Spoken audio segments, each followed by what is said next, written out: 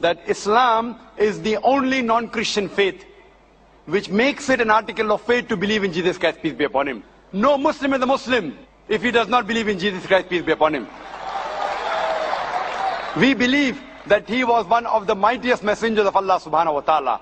We believe that he was the Messiah, translated Christ. We believe that he was born miraculously without any male intervention, which many modern day Christians today do not believe. We believe that he gave life to the dead with God's permission.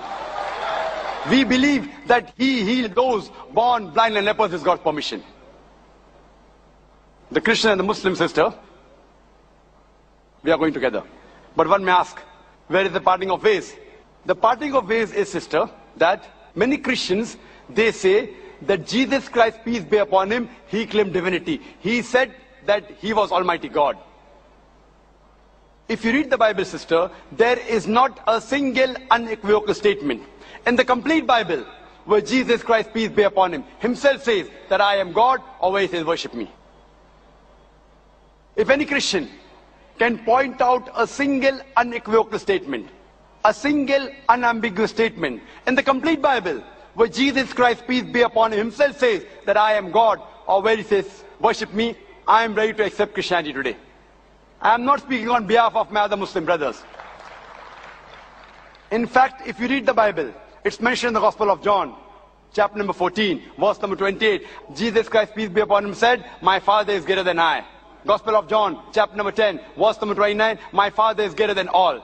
Gospel of Matthew, chapter number 12, verse number 28, I cast out devil with the Spirit of God. Gospel of Luke, chapter number 11, verse number 20, I cast out devil with the finger of God. Gospel of John, chapter number 5, verse number 30, I can of my own self do nothing. As I hear, I judge, and my judgment is just. For I seek not my will, but the will of Almighty God.